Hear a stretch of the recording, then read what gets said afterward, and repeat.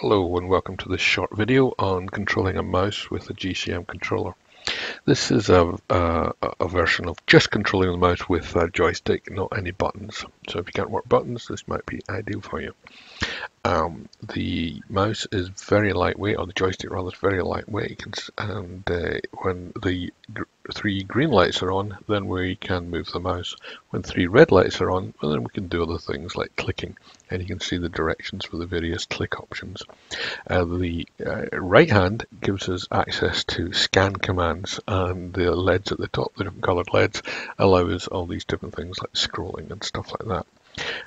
So now I've switched to dragging by clicking downwards when the red light was on, and then when it goes back to green, we can scan around this view of the Grand Canyon.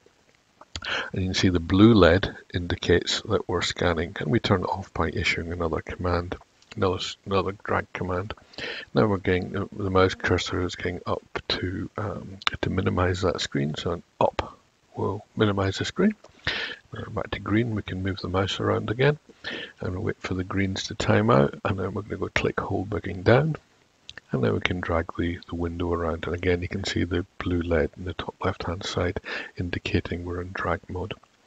And now we're going to cancel that by issuing drag again, and now we're going to look at scrolling. So if we go to double click, that will maximize the screen. Now we take the focus down to the center of the website, and we scan along to scroll. Scroll is that yellow light at the top, and now the joystick acts as a scroll input, up and down, giving us scroll. So that's quite straightforward.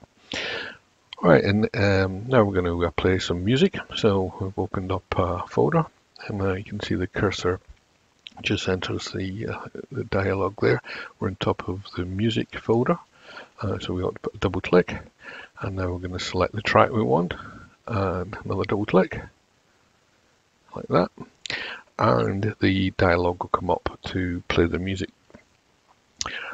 And you can see there's a wee problem come up, but that's not an issue. Let's just cancel that. I think the thing will still work. It wants some sort of update, so a single click will cancel it. And now the music's playing. Let's see if we can adjust the volume.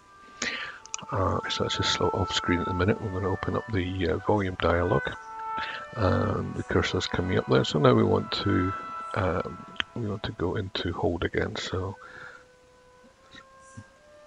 and then it allows us to drag the control up and down.